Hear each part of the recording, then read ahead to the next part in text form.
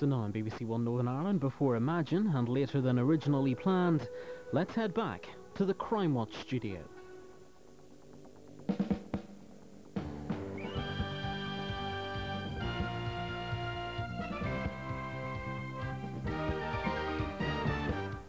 Well, the Crimewatch update. It's been a remarkably quiet night, but we have had some intriguing information on at least some of the cases, and 25 callers have called in about the first one. Our first appeal about 2 weeks ago, Nisha Patel Nasri was stabbed on her own doorstep in Wembley in North London by a man who may have used her own kitchen knife to kill her. Help me! Help me! I need stuff! Help me! I'm her husband, please, what happened?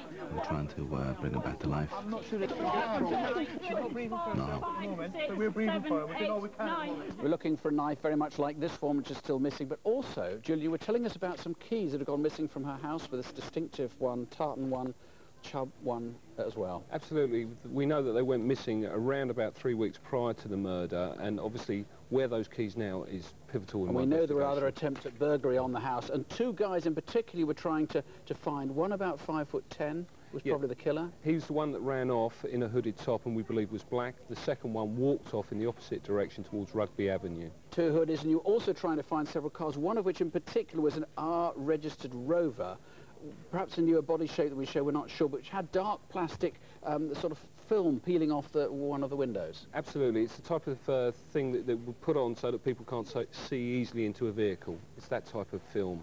And Nisha would have spouted a lot of blood, an awful way that she died. Possibly one of the guys would have got blood on him. Yeah, somebody out there knows somebody who's done this. I need that person to come forward and tell us. Yeah, thanks.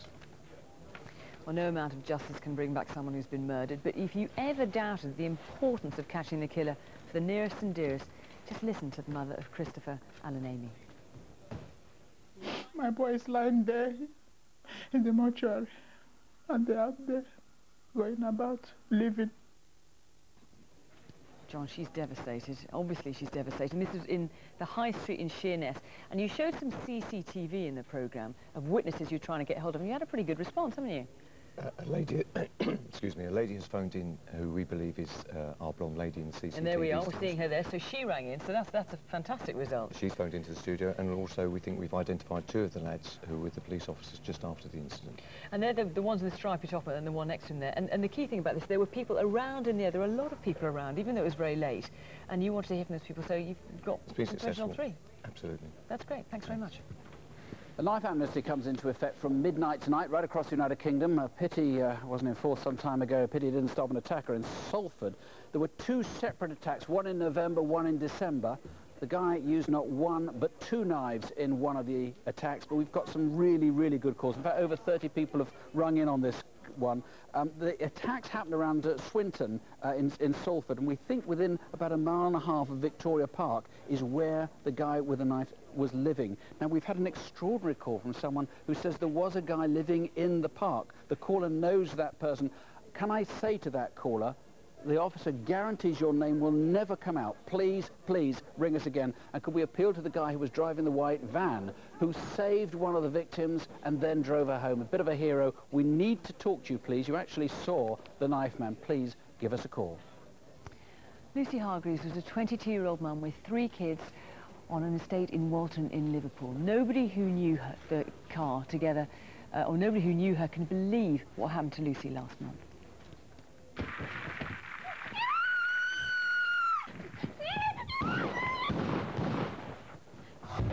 Get the petrol.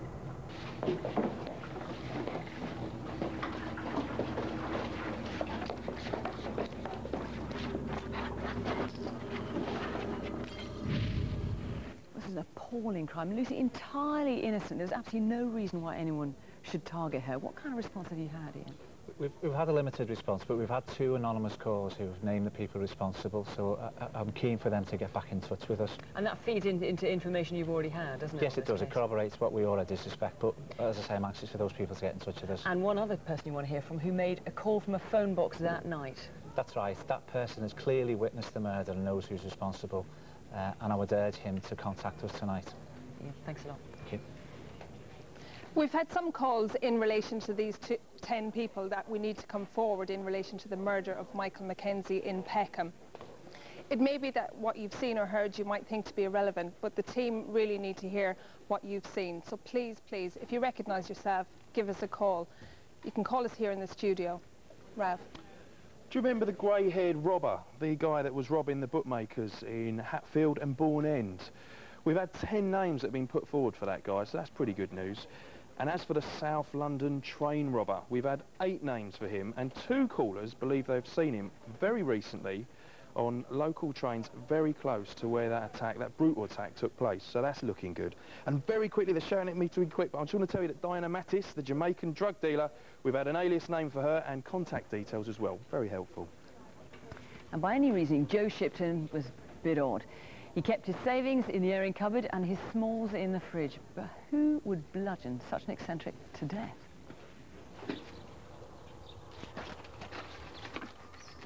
All right. Now, if you win, I want a pint. But I want it back Monday. All right? Thanks, Joe.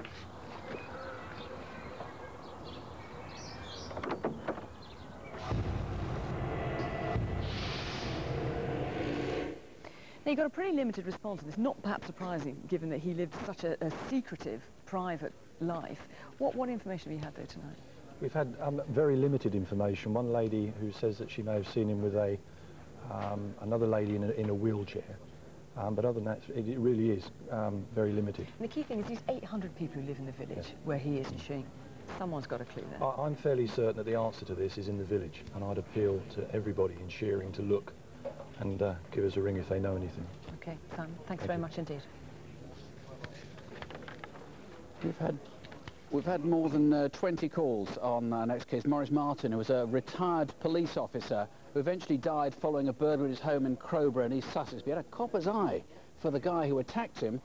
Big bloke. Just tell us about the guy you've been looking for. Yes, big chap, big round face, 6'2", very well built, 16 stone plus, possibly wearing glasses. And waddled. And had a very peculiar gait, yes. Now, you've had 5 names put up for We this. have indeed, And yes. are you telling me some other local information that intrigues you? There is some local information which we will obviously be following up after the programme. And you were trying to find a white car, because when Maurice Martin came out, or at least when the burglar came out, there was a car running outside, a white Sunbeam of some description. He's described it as a white Talbot Horizon or a Sunbeam. And the burglar could easily have just got into it. Instead, this great big fat man socked an 80-year-old in the face. Yes, quite unnecessary violence. He could have just walked past, but he chose to... If anybody's got more information on this case, please give us a ring. Well, you can find all tonight's cases on our website at bbc.co.uk/crime. And if you've been a victim of crime, the victim support line is 0845 30 30 900. Crimewatch is back on Wednesday, the 21st of June, 1 month from now. From the team and all the investigating officers, from Fiona and from me, thank you for all your calls. Every month, we've got proof that they really do make a difference. Do sleep well from all of us here. Good night. Good night.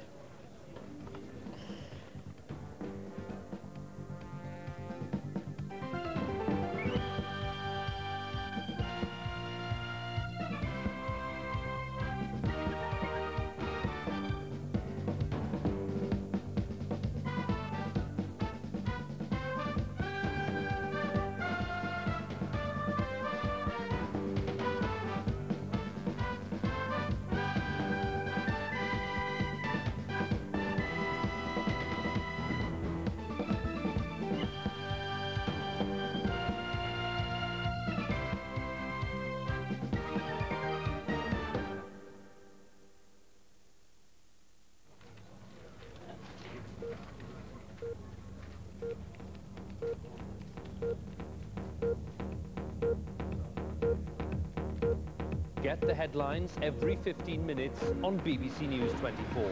BBC News, whenever you need to know.